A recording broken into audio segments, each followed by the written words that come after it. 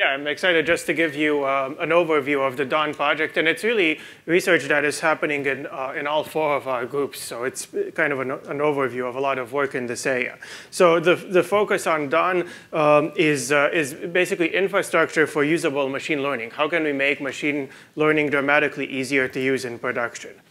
So I think everyone kind of knows or has a sense that it's the golden age of data. There are incredible advances in machine learning powered by large-scale data in fields like image recognition, natural language processing, planning, and so on. And these things are starting to have, not just demos here and there, but society-scale impact through things like autonomous vehicles or personalized medicine. And there's no end in sight for these advances. This story sounds great, but there's actually a little bit of a footnote or a caveat, which is it is the golden age of data, but only for the best funded and best trained engineering teams.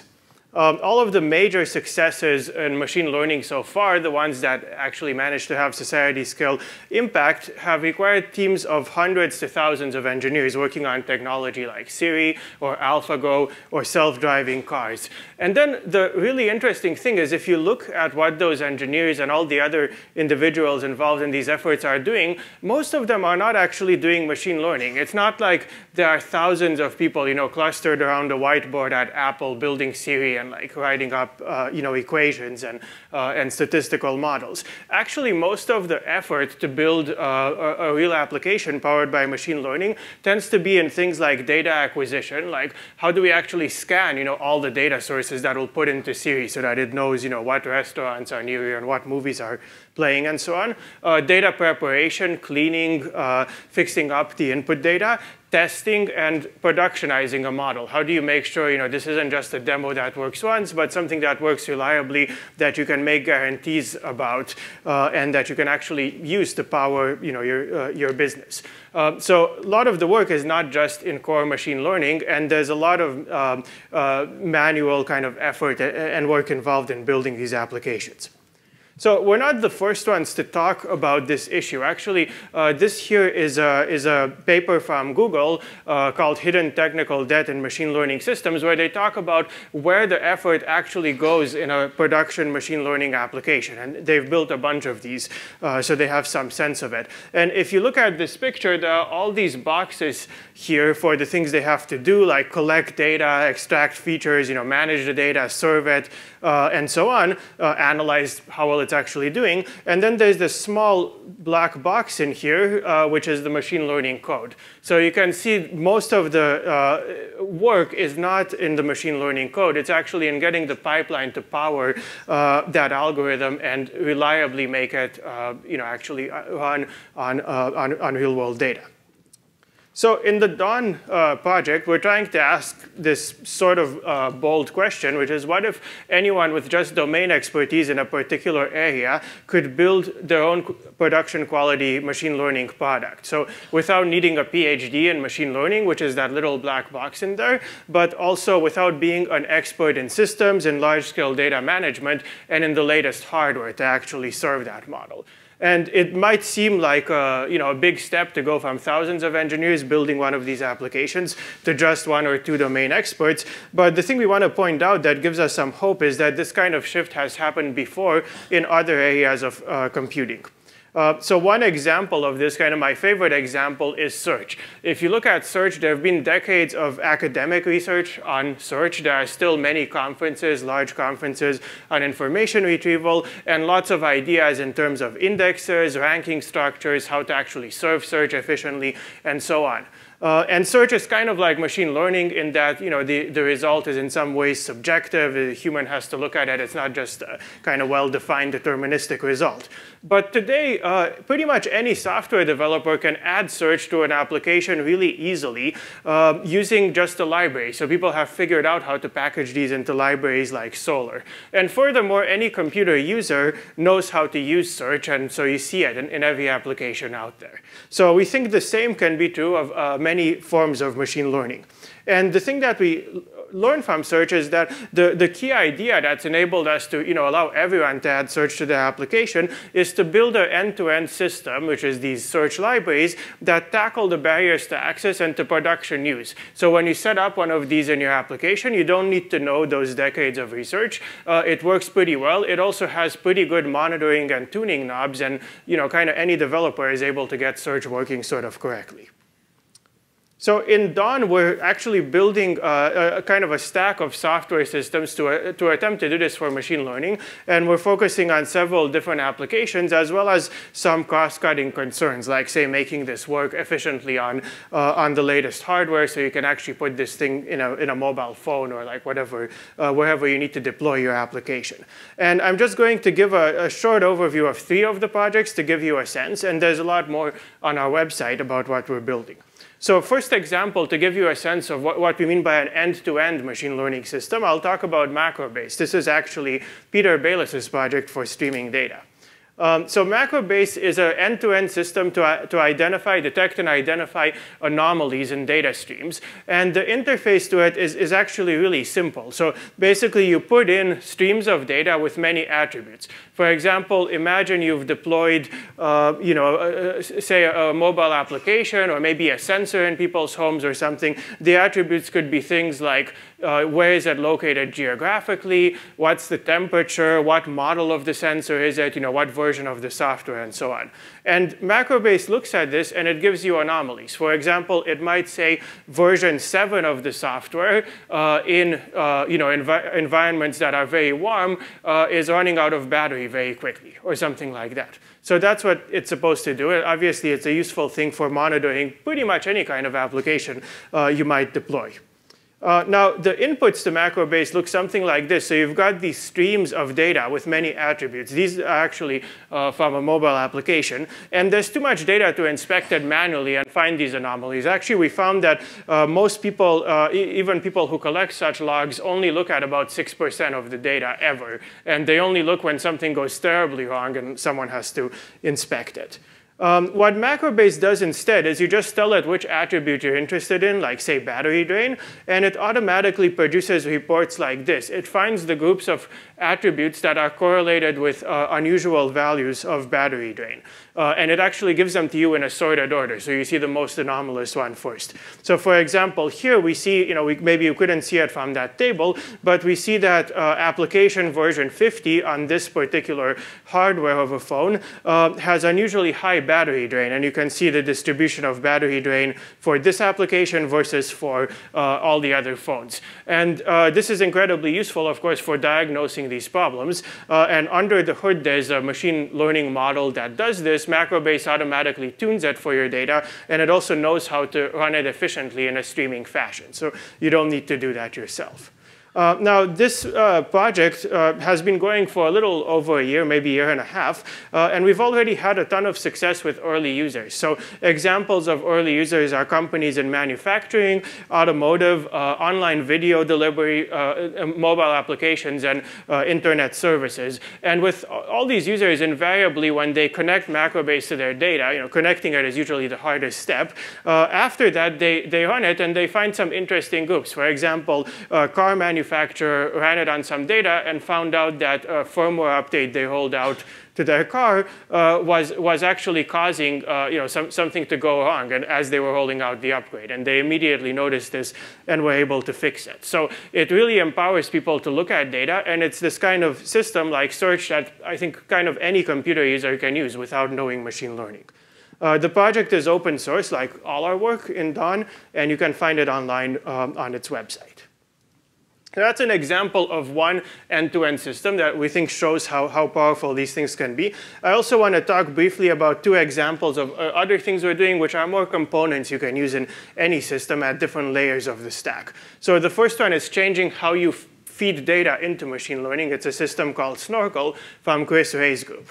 The idea here, the motivation is pretty simple. Basically, training data is the key enabler of all machine learning applications. And the best models you hear about today, the deep learning models and so on, only work by having very large amounts of input data. In fact, the larger, more sophisticated your model is, the more input data you need to actually train it. So our joke is sort of that if data is the new oil, then training data, which is data with accurate labels that you can actually use for learning, is the new oil, because this is what really matters. Just a pile of unlabeled data isn't that useful.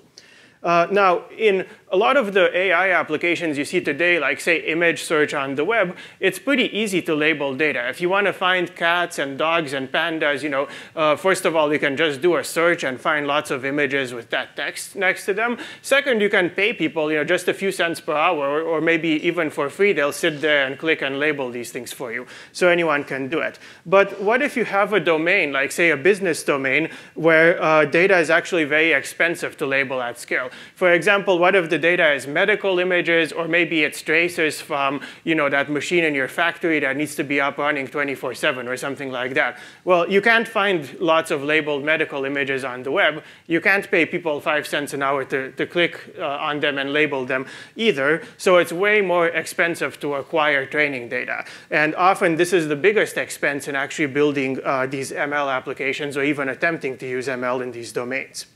So Snorkel is a system that changes the way we interact with data to make labeling much more scalable. And it uses this concept called labeling functions. So basically, instead of a human looking at each item and manually saying, 0 or 1, is this an error or not? Is this a disease or not? Users write short programs that can guess at the label of a piece of data.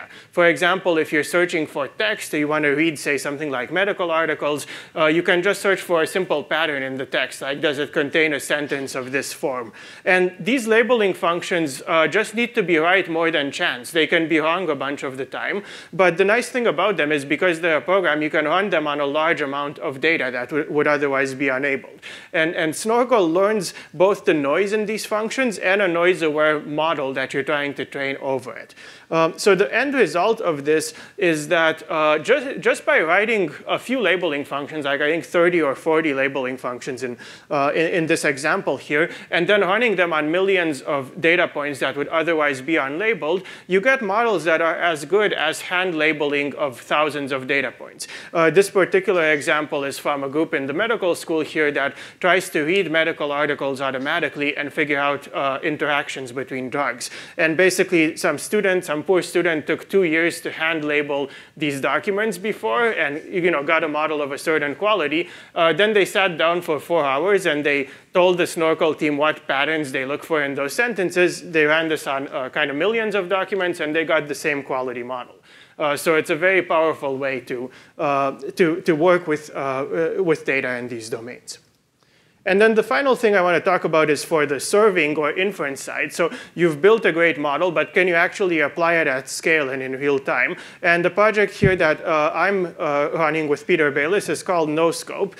It's about making inference using convolutional neural networks significantly faster. So basically, if you're working with visual data, in this case, we're looking at video, CNNs are an amazing advance in computer vision. They let you run more accurate queries than ever was possible using previous models. So really great for accurate object detection.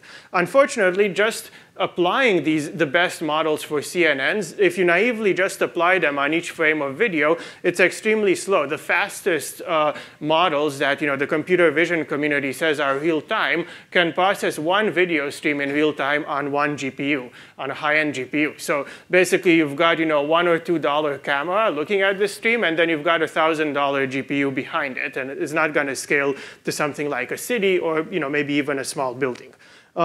In NoScope, we're able to get between 100 and several thousand times speed up over this kind of naive approach with minimal loss in accuracy through 2 techniques. So model specialization and adaptive cascade. So basically, given your query and your video stream, we take the big model that you want to apply, and we learn a much smaller model that can handle the easy cases, basically, and detect those objects in the stream. And when the small small model is not sure, we call into the big one, and we can still get overall very high accuracy, but this much faster speed.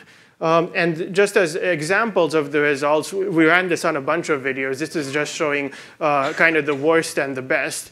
If you want essentially the same accuracy, 99.9%, you can get about a 40 times speed up. And if you're willing to go down slightly in accuracy, which is actually fine for applications where, say, you're just counting stuff, like how many people walk by or something, you can go from hundreds to thousands of times faster. So these are just some examples of tools and of the ideas we're looking at. There's quite a bit more happening in the project, and the high-level idea is to make machine learning available for everyone via new systems that tackle these barriers to real-world use that are where most of the effort goes in practice. And you can find out more on our website. Thanks.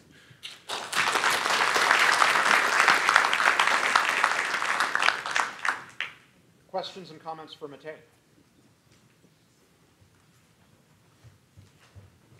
Yes, there. And if you could come up and use one of the two microphones, please.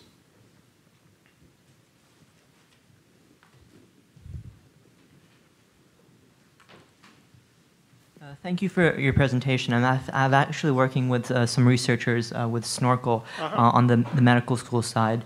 One question I have is that I've been to previous presentations that I've used machine learning from the medical side, and I just feel like the one kind of caveat I would say is that sometimes people use these tools as black boxes, not really understanding how they work, understanding the issues like cross validation and those kind of issues, and they come up with conclusions that I feel like are sometimes potentially erroneous because they don't really understand. So I think that